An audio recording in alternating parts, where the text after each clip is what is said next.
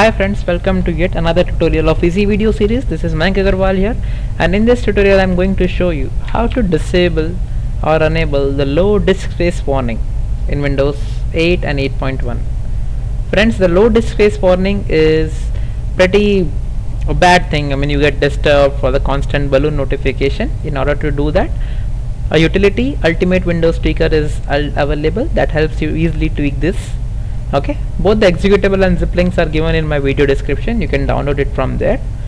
After the utility is downloaded, right click on the utility and click run as administrator, or the tweaks won't be applied if you run in normal user.